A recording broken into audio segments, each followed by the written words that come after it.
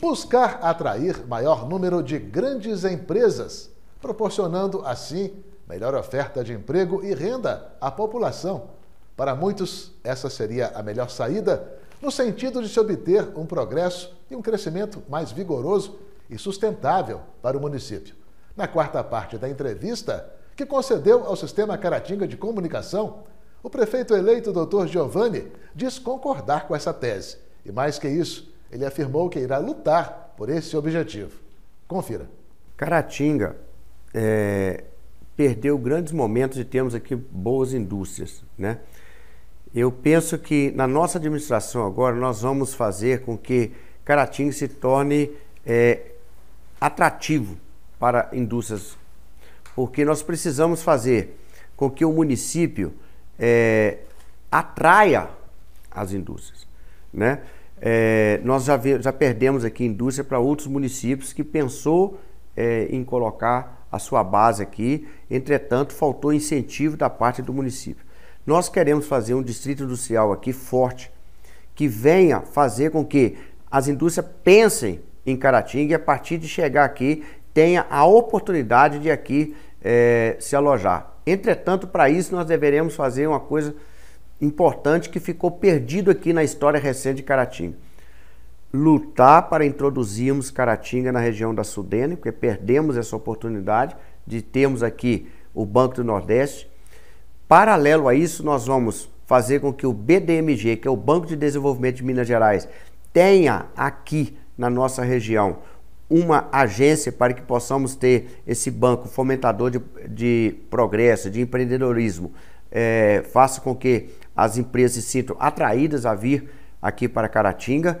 Então, se a gente conjugar isso aí, colocar Caratinga dentro da região da Sudene, trazer o BDMG, o Banco do Nordeste, e paralelo a isso, fazermos um distrito industrial atrativo e com incentivos para que as indústrias venham, nós também poderemos ter aqui indústrias de peso para poder melhorar, né, a nossa cidade no sentido de oferta de emprego.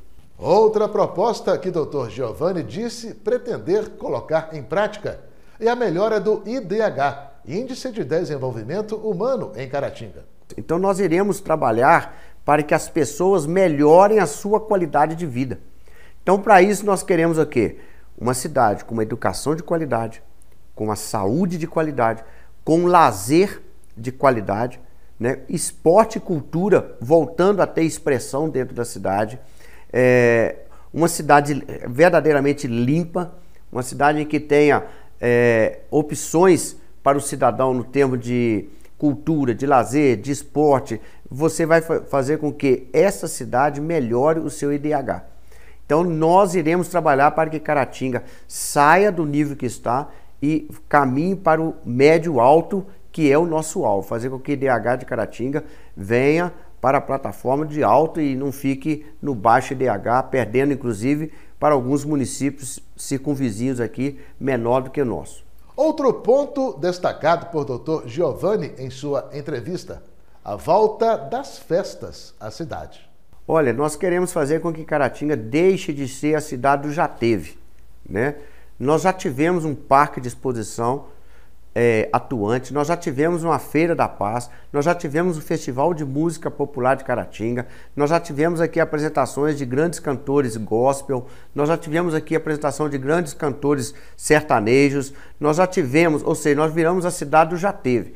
E na nossa administração nós queremos fazer com que Caratinga volte com os grandes eventos dos mais diversos setores culturais, para que nós tenhamos assim uma cidade ativa, atuante, e que o povo tenha opções, né, de eventos. Não precisa sair daqui para poder ir nos municípios vizinhos para participar de um evento, seja ele de uma festa. Por exemplo, nós não temos uma festa do café, aqui perto de Caratinga nós temos a festa do inhame ali no Inhapim, né? Nós temos a festa do queijo em Ipanema. Então o caratinguense está vivendo de frequentar a festa dos municípios circunvizinhos, porque as nossas ao longo do tempo foram abafadas, foram caindo no desuso e hoje nós não temos opção. Nós queremos fazer com que esses eventos, essas festas voltem, né? Mesmo porque elas criam a circulação de recursos dentro da cidade, né?